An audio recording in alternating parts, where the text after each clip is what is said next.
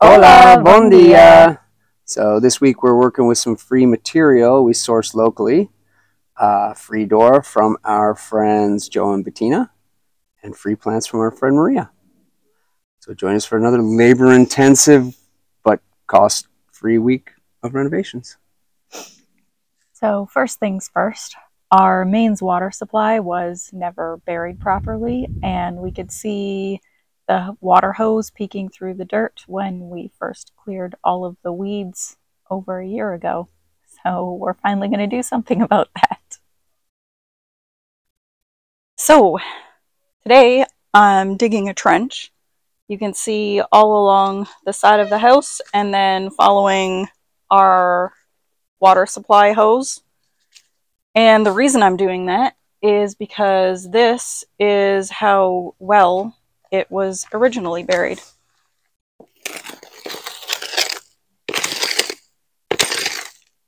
So it's not even a centimeter under the ground. Light dusting.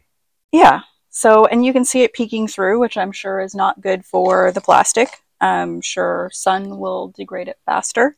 So I'm digging down about 15-20 centimeters and burying it properly. And that should prevent the water from being super hot in the summer. So this is what I have so far. Of course, the water is on top of the outflow for the toilet. So that's as low as I can get it there, but it's definitely an improvement from what it was. So I've put some flat rocks just to kind of hold it in place. I'm going to throw some of the rocks in along here, just, you know, hopefully protect it a little bit from somebody digging, you know.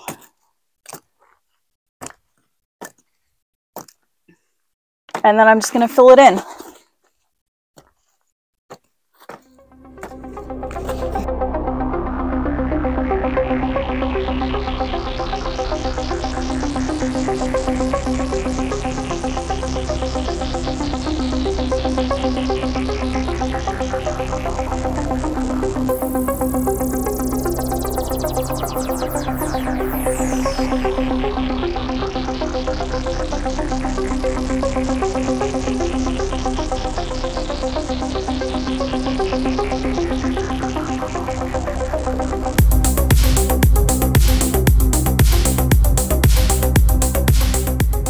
So it needs a little bit more work. There's a bit of a hump where these little weeds are. And I need to make sure that the soil is really packed down where I had the trough to bury the water hose. But it's looking much better. I've found a faster, easier, cheaper, and stronger way of repairing the larger gaps in the guest room door. And I also sorted out the hardware for the door this week. Speaking about the door, 43 of you have voted, and the very clear winner is teal with 74% of the vote. So when I finally get around to painting this door, it's going to be teal. So let's check out the progress so far. So the plan is to clean the keyhole cover and all of the parts for the doorknob with steel wool, and then I'm going to spray paint them all black so that they match and hopefully, you know, look a little newer, because I don't know if you can see that, but the doorknob is pretty scratched up, and this part here, as well as the part that goes through the door, is very rusty. So we're going to clean those up and make them look a little shinier. So for this part here, I'm going to use one of the 120 grit sandpaper, because it has a lot of rust on it. And I've also noticed that at the very end here, it's crooked. So once I clean it up, or maybe before I clean it up, I'm gonna try and straighten this out just by putting it this way on a hard surface and hitting it with the hammer. So we'll see if this works.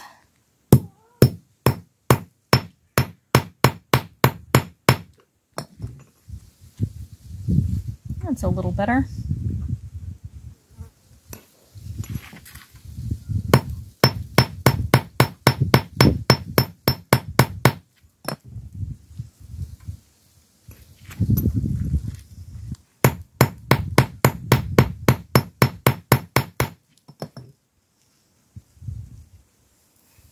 So there we go. It's mostly straight. And this is the one that is rustier to begin with.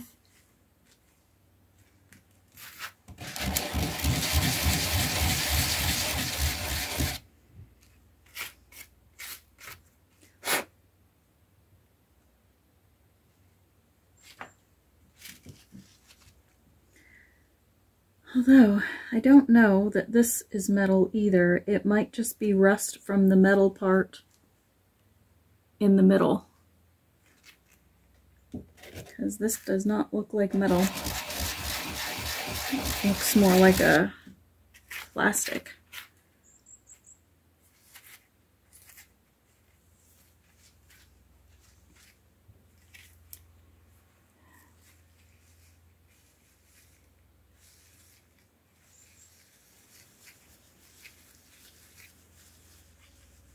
Which would make sense, because this is the handle that matches the keyhole that I broke.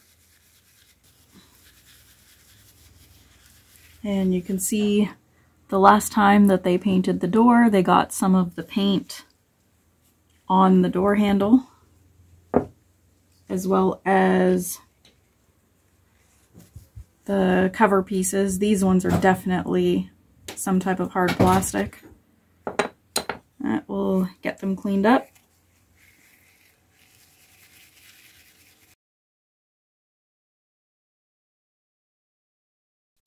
So yesterday I glued this piece into one of the wider cracks in the door because I figured it would be faster and easier and stronger than just using wood filler. So now I need to cut this piece flush with the door.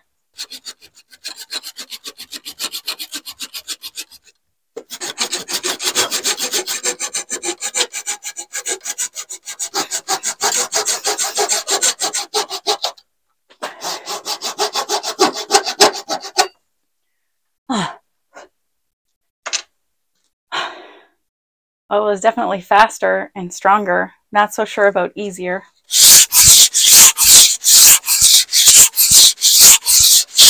So I finished scraping all of the old, I don't know what they used, out of the crack in the door.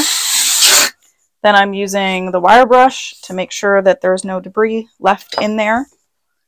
And there's a slightly curved edge on the scrap piece of wood, and I'm matching it up to the curved side of the gap. And just making sure that it is going to fit. And then we're going to add the glue.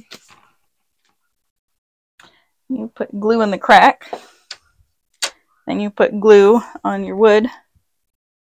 Sounds erotic. And it's harder to do when you're laughing because the glue goes crooked.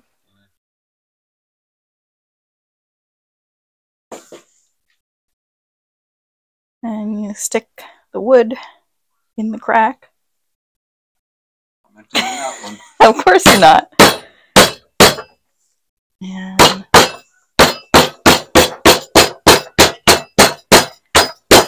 make sure she's in good and tight.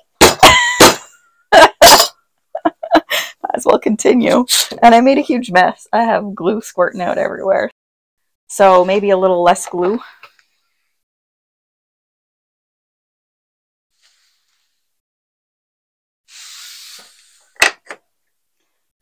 Okay. So this piece of wood is about the same height as the piece that's sticking up. So we're going to clamp that into place.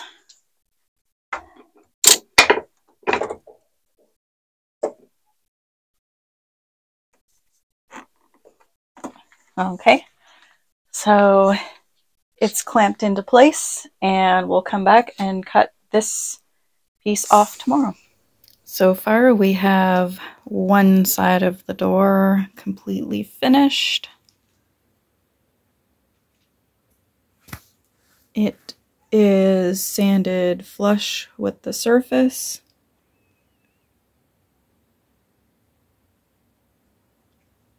And just a few of the areas, like right here, need a little bit of wood filler, as well as down towards the bottom.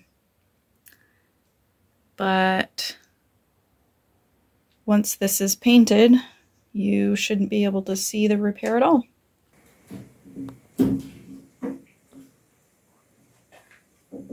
So it looks like this strip of wood was used to hold a sheet of plastic over the window, because the window on this door is a single frame. Oh, and it looks like they had a few layers. So they had 2 layers of plastic to cover the window, you know, to winterize it. We don't have to worry about that because we're using it as an interior door. So I'll just have to patch those 3 nail holes after I clean it, and then I can sand it and paint it. So this door is in way better shape than any of the interior doors. Actually, scrap that. It's in way better shape than any of the doors that were on this house or in this house. So I'm going to clean this door with washing soda, and that will get the dirt off of it. Hopefully get rid of the little bit of a musty smell it has, and also lighten up the color of the stain that's on it. But before I do that, I need to remove the hardware.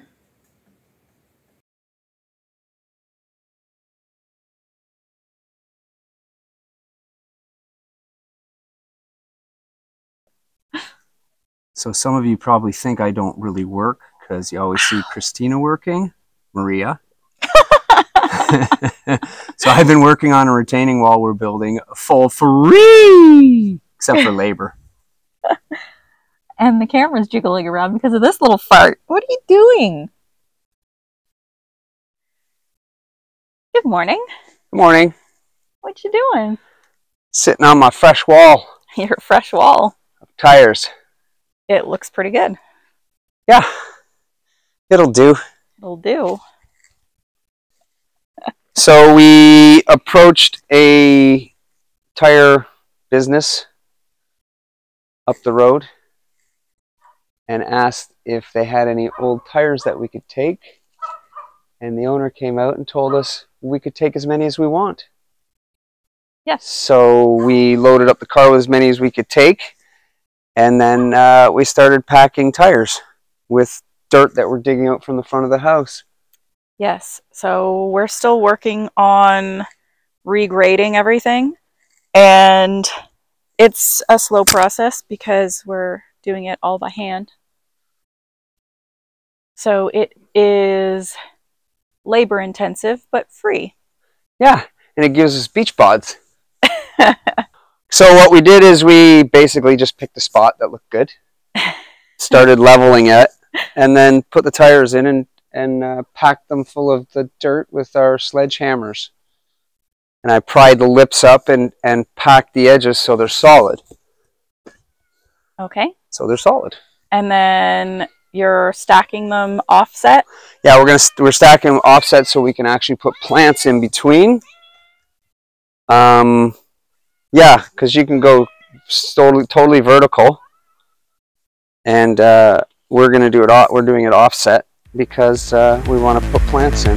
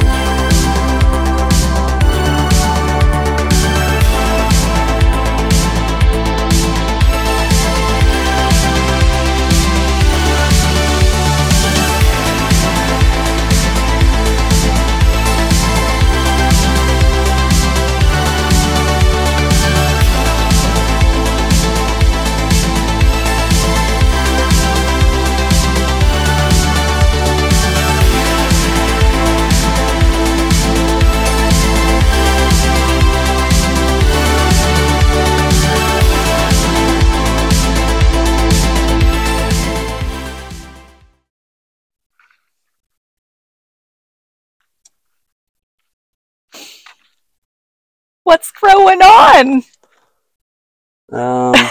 Just checking on my marijuana plants. Your marijuana plants, they look like peas and radishes to me. No, purple broccoli. Okay. Green broccoli, which never comes up. Oh, okay. Cauliflower, which only 2 came up.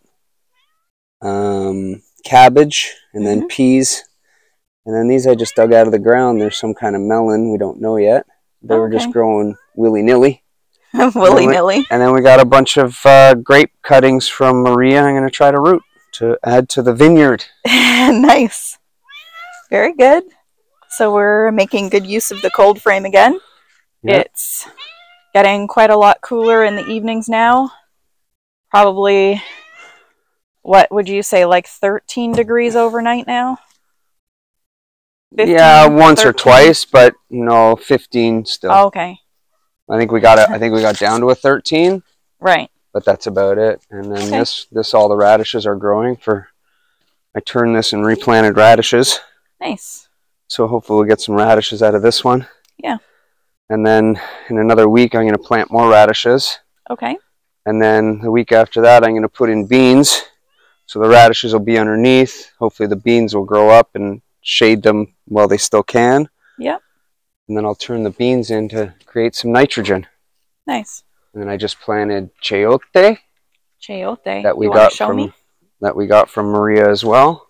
And we got 2 green ones from Joe and Bettina. Yeah, which I planted over there. So these ones I just planted this morning. These are chayote. They're a type of squash.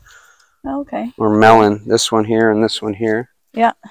And the other 2 I planted where the zucchini was. It's getting too cold for zucchini and squash plants, but if they're coming up free, then I'm going to plant them. Yeah, they were already sprouting, so don't forget to give our video a like, share it with your friends, and please leave us a comment. We love hearing from you guys, and we'll be sure to get back to you. And it also helps our channel to grow. And if you haven't subscribed so far, please subscribe. Yes. Thanks for watching. I hope you guys enjoyed this week's video. Take care, and we'll see you next week. Okay, bye!